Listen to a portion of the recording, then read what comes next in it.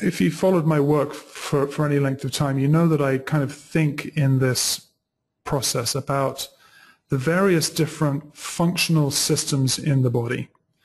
And, every practitioner and every person who's teaching training programs and all that kind of thing have different ways of looking at the body. For instance, Dr. Dan Kalish, he doesn't look at the GI system first, he looks at the adrenals first.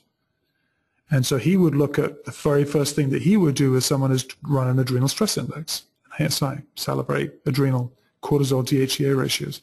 Then he would look further downstream at the GI. I'm an old-time naturopath, and I believe that everything starts with what we put in our bodies, and how we handle that stuff that gets into our bodies is very, very important. So I look at the GI system, and I look at it from the digestive perspective. As Gray Graham of Biotics Research Northwest, who was one of my early mentors, would say, digestion is a north to south process. Starts up in the mouth. In fact, some would even say digestion starts up in the head. When you're starting to think about food, we have a neuro endocrine type of reflex that causes salivation and our stomach juices to start being secreted just by the thought of eating. We smell food. Then we put the food in our mouth. If we chew it properly, it starts in the mouth with various salivary amylases and breaking stuff down, and then it moves into the stomach where we get primary protein digestion. We have that acidic environment. Then it moves through into the small intestine where the acidity of the chyme triggers a reflex for dumping in of bicarbonate, and we get a release of all these different hormones that are triggering and starting the primary digestion of further breakdown of polypeptides into individual amino acids. We get the breakdown of carbohydrates and through amylases and that type of thing. So, the whole upper GI, looking at the stomach, somewhat the small intestine, and the role that the gallbladder plays, is what we cover in these first two systems. So if I'm looking at a blood test and I want to evaluate whether or not these systems are out of function for a particular patient, these are the elements that I'm going to look at. In fact, the very first element that I look at on a blood chemistry screen is globulin. Is the globulin high, or is the globulin low, or is the globulin normal? If it's between 2.4 and 2.8 here in the US, or 24 and 28 for those of you with standard international units, that's optimal. That means that, potentially the GI system, is not super inflamed or not super dealing with hypochlorhydria. It doesn't mean that there isn't hypochlorhydria, because there probably is, because so many of our patients are suffering from this low functional stomach acid in our stomachs. So these are just basically, when we're looking at the GI function, there are of course different elements that we would add in here. Calcium, MCV, alkaline phosphatase could be used to sort of build up our picture of hypochlorhydria, but just sort of bare bones elements for looking at the GI system. These are the 5 or 6 that I would focus on. Eosinophils are more about sort of intestinal parasites, globulins, phosphorus, BUN protein, and that type of thing. Then we have to move down through the digestive tract to the gallbladder. So the gallbladder is responsible obviously for secreting bile. Bile is involved in the emulsification of fatty acids that come into our body. And so is the gallbladder working? So what are the elements that we would look at that would sort of begin to sort of trigger a thinking process that maybe the gallbladder isn't working as well as it should? Well, first of all, we look at GGT, we look at total bilirubin. If we've got direct bilirubin, that's wonderful. We look at total cholesterol, we look at the alkaline phosphatase. Alkaline phosphatase is a great gallbladder marker. If you're looking at gallbladder disease, alkaline phosphatase is one of the first markers that will probably be elevated. We're looking at triglycerides. In fact, one of the conditions that I see that we're focusing on, or we're seeing quite a lot of, is low cholesterol. Now, obviously, we've got patients from statin medications, so that would lower the cholesterol anyway. But in a non-medicated patient, I'm actually seeing a lot more low cholesterol than I did 15 years ago. And Joseph Mercola of Mercola.com, in one of his lectures and one of his talks and articles that he wrote, he said, the number one thing to think about when you see a low total cholesterol is gallbladder issues.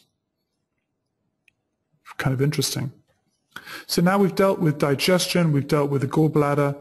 Now we start to look at how does our body deal with minerals and vitamins. See, if we jumped in and just looked at mineral balance and vitamin balance before we assess whether or not the body can handle them, we would probably be putting these things into a body that hasn't had these systems evaluated and checked and treated. So you can give someone the best nutrients in the world, the cleanest, most pristine diet in the world, highly absorbable nutrients, but if their core digestive, absorption, utilization systems are out of whack, then this becomes sort of redundant on some level. So minerals, what minerals are we looking at? We're obviously looking at calcium, phosphorus, we're looking at zinc with alkaline phosphatase, we're looking at iron, uric acid tells us about molybdenum. So those are just some of the minerals that we can take a look at. What about vitamins? Homocysteine tells us about B6 and B12 and folate to some degree. Anion gap tells us about thiamine. We're looking at vitamin D, and then the red blood cell indices can tell us about different types of anemia, B12 anemia, B6 anemia, vitamin C deficiency anemia. And so those are some of the vitamins that we could take a look at. Then we move into blood sugar regulation. We're looking at the blood sugar regulation through the lens of the pancreas. And so this is where those interconnected blood sugar regulation elements that I was mentioning earlier come into play.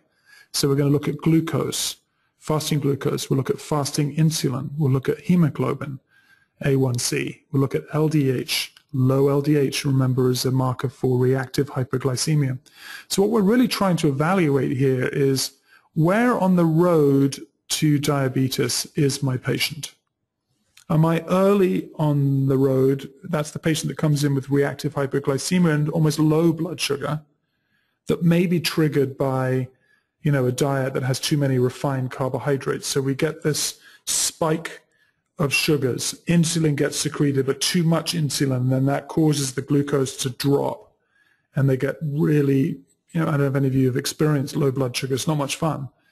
You get kind of spacey, and all you want to do is reach for something that's going to cause you to stop shaking and that sort of thing. You really want sugar at that point. But if you keep doing this, you have up and down, we have that reactive hyperglycemia, you're going to wear out your systems, and then you're going to look into the early stages of metabolic syndrome. The body's going to become resistant to insulin.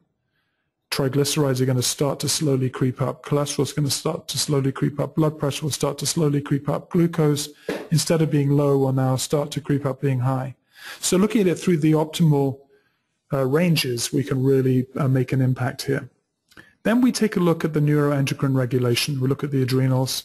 We're looking here at the ratios between potassium, sodium, and DHEA. Then we have liver function.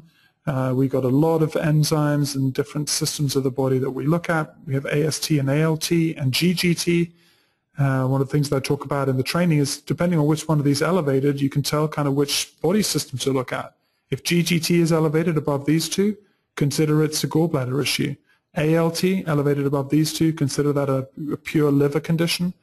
AST above ALT and GGT could be have a liver component to it, but also, it could be cardiovascular system, it could be the muscles and that type of thing. Alkaline phosphatase, bilirubin, albumin, globulin ratio, all very important for working out your different liver issues. Are we looking at early stage liver dysfunction? The liver's just not really working well. It's becoming sluggish. You always heard the term the sluggish liver and that type of thing. Well, the blood chemistry analysis isn't necessarily that good at working in that realm, although I would say albumin is a good marker for that. It really comes into play when, a liver dysfunction is allowed to go unchecked. And now we start to see some damage happening to the liver cells themselves. So a lot of these are enzymes that are inside the intracellular. We should only see a small amount of these in the body. And when we start to see them rising above the optimal range, but before the pathological normal range, we know that something's not right. And that's kind of the time to begin our work. Don't wait until it's above the reference range in order to start implementing, liver repairing and liver soothing and liver helping protocols. Then we look at kidney and genitourinary system. These are oftentimes the organ systems that bear the brunt of a liver that's not working properly. The kidney has so many different functions in the body, and so we can look at BUN and creatinine, alkaline phosphatase, PSA to a certain extent with the genitourinary system. In the males, if I see a creatinine above 1.1, my little light bulb goes off. There might be something happening here with the prostate, benign prostatic hypertrophy, that type of thing. Also, we have the EGFR, estimated glomerular filtration rate. Again, using BUN creatinine, it's a calculated measurement based upon age and race and gender, and it will then estimate how well the glomerulus is working as a filter. So we're penetrating deeper into the body systems. Now we have the neuroendocrine regulation of the thyroid, and this is obvious here. We've got our main thyroid issues. So with these, we're looking at three types of hypothyroidism, actually four. The main one is primary hypothyroidism. This is a problem with the thyroid gland itself, and typically the TSH will be elevated with that, and you will typically see low thyroxine and T3. Then we have secondary hypothyroidism, and that's usually a pituitary issue, and with that you're going to see a decreased TSH. So it might look like hyperthyroidism, but the patient's going to be complaining of hypothyroid symptoms. Then we have a tertiary issue, which is up at the level of the hypothalamus, and this can be sort of an oxidative stress or a mitochondrial issue causing the hypothalamic function to not work quite as well. Seeing this a little more nowadays than I ever used to, because I think we're seeing a lot of brain issues in our patients, and that has an effect on the hypothalamus, the pituitary, in their signaling of further downstream hormones. And then, so we have a fourth kind of hypothyroidism, which is the T4 to T3 conversion issue. And that can be either what they call a euthyroid, which is problems in the liver and the kidneys, because those are the primary organ systems for thyroid conversion, or we have a non-euthyroid, and it's stress and activities of daily living and adrenal issue causing a decrease in the amount of total T4 and free T4 being converted into T3. Then we have our neuroendocrine regulation. We have our sex hormones, total testosterone, free testosterone, sex hormone binding globulin, DHEA sulfate, and estradiol. You know, one of the issues with this is a difficulty of working with our female patients, because obviously the estrogen level is going to fluctuate depending on the menstrual cycle. And so I work with just sort of a standard range for a non-specific estradiol reading. And, you know, then you can work out if it's above that or below that.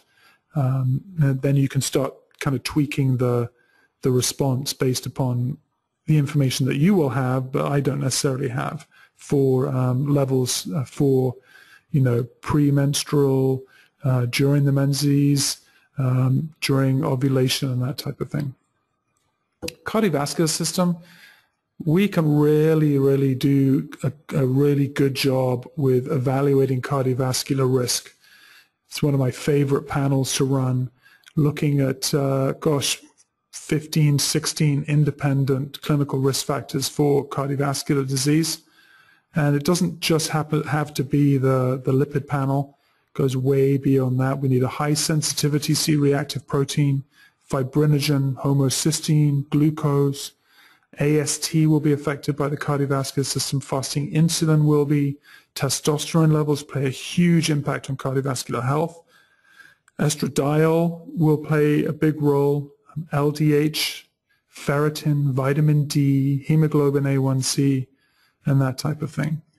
And then further down, we have inflammation and tissue damage. LDH above optimal and above the reference range, very indicative of tissue damage.